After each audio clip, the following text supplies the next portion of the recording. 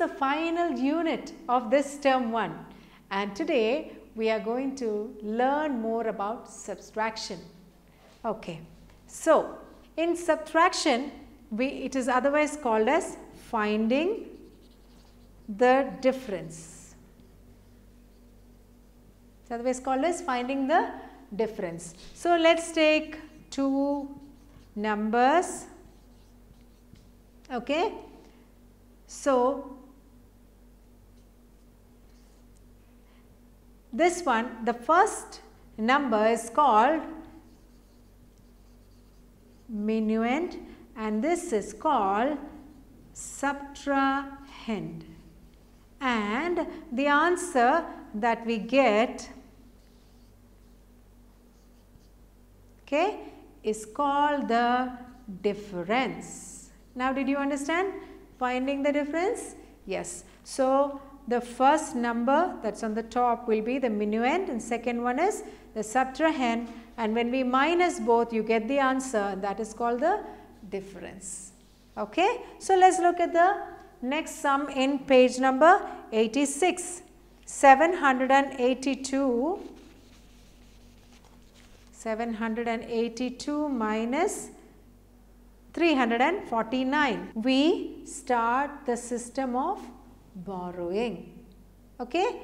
In additions, which was carry forward to the other side. Okay. Now it is borrowing, taking. Okay. So we are going to take 1 and this is going to be considered as 12. 12 minus 9 is 3. Now because we borrowed from 8, this becomes minus, and so we will have it as 7. So 7 minus 4 is 3, and then 7 minus 3 is 4. So our answer would be 433. Did you see that? 2 is smaller than 9. So we have to borrow. Okay, if we have to subtract a small number from big number, we always have to borrow. So when we borrowed 1 from here, this 2 became 12. So we minus 12, we minus 9 from 12, we got the answer 3, and then the rest of the addition, rest of the subtraction. We will also take a look at the subtraction in the page number 87. It is for you to practice. Alright, let's look at one more sum in page number 87, Roman letter 4. How does this work? The sum is 875 minus 243 and then minus 172. Okay, so we can't do this. So what we will do is put the 172 here and we'll wait. 5 minus 3 is 2, 3, 6. 632 is the answer we got, and now we do 632 minus 172. 2 minus 2 is 0. 3 is a smaller number than the 7. So what do? We borrow. We take 1 from here, so it becomes 13. 13 minus 7 is 6. So this is, because we took 1 from here, now this has become 5. So 5 minus 1 is 4. So we got the answer 460. Okay, so now go ahead and do the practice subtraction sums in page number 87. Moving to page number 88, we see subtraction of larger numbers. So there is nothing for you to worry about. Again, it's only subtraction, it's the same subtraction, and it's only that the numbers have become more. So it does not change any rules. Okay, so let's see an example. 7,835 minus 3,240. So let's see. 5 minus 4 is 1, 3 minus 1 is 2, 8 minus 2 is 6, 7 minus 3 is 4. 4, 6, 2, 1 is our answer. Now, how about trying another one? 8,235 minus 4,562. So 5 minus 2 is 3, So here 3 is smaller than 6, so we have to borrow. 13 minus 6 is 7. Here we have borrowed, so it's only 1. So 1 is smaller than 5, so again we borrow from here. So this becomes 11. 11 minus 5 is 6. So since we've already borrowed from here, here is one number less. So 7 minus 4 is 3. So 3673 is our answer. Now here if you look at the page number 88, first it says subtract the ones, then the tens, then the hundreds, and then the thousands. That is the rule to follow in subtraction. Alright, so page number 90, example 8454 and 4243. So 4 minus 3 is, this is without borrowing. 4 minus 3 is 1, 5 minus 4 is 1, 4 minus 2 is 2, 8 minus 4 is 4. So 4211. Now let's look at the Roman letter number 2, just exercise 2 with borrowing. We'll take one example, the rest you can try it out on your notebook and get the answers and write it in your textbook. 8764 and 3486. So let's see, this is with borrowing. So again 4 is lesser than 6. So we borrow. 14 minus 6 is 8. So because we borrowed, this became less. So let's see what it is. It is 5. We can't minus 5 because 5 is smaller. So we make it, we borrow from here, and 15 minus 8 is 7. So since we borrowed from here, this becomes 6. 6 minus 4 is 2. 8 minus 3 is 5. So 5278 is the answer. So can you try answering the rest on page number 90 and 91? You can try the step 3 method for 3 sets of numerals to be subtracted. Alright. Do as directed. In page number 91, 3421 minus 1750. So let's try doing that. 3421 minus 1750. 1, 12. So we borrow from here. 12 minus 5 is 7. So here, because we borrowed, it's only 3. So 7 is a big number. So we borrow from here. So 13 minus 7 is 6. So here it is, because we borrowed, it's become 2. So 2 minus 1 is 1. So 1671 would be the answer. So that is how you do the rest of it. Like we discussed in the previous chapters, practice makes us perfect. So in math, it is very important you practice. So keep doing sums over and over again, and then you will get the mastery of subtraction, addition, all about math. So moving on to page number 92, Properties of Subtraction. Now this is a page in red, so it means it's important. Let's see the properties. Once you understand this, then you will not make mistakes. Property 1. 1 subtracted from any number gives the previous number. The previous number is called as the predecessor, right? Property 2. When 0 is subtracted from any number, the difference is the number itself. Very similar to the addition. The properties are very similar, but there are some that are very different. So make a note of it. Listen carefully.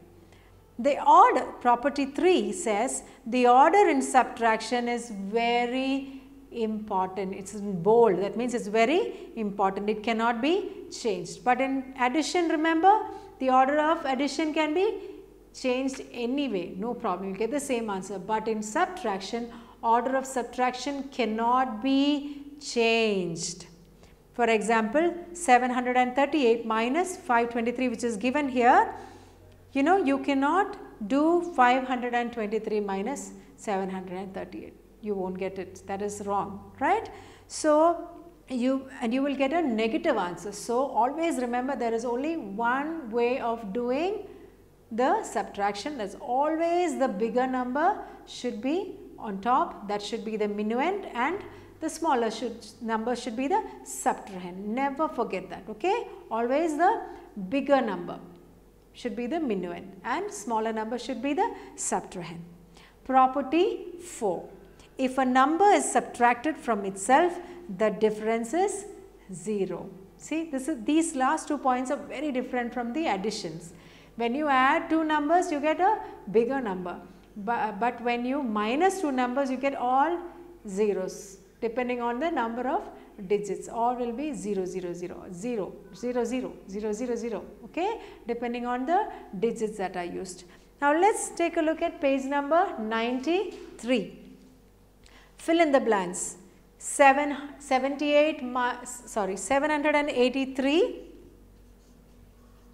minus 0. We just learned the property. Anything minus is the same number, okay. Then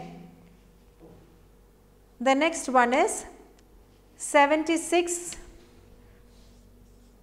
minus dash is equal to 75. We learned the property, anything minus 1 you will get the previous number or the predecessor. So, the answer would be 1. So, in a similar manner, try the rest of the sums. 80 minus 80, again we learned the property is anything minus anything, the same number is 0.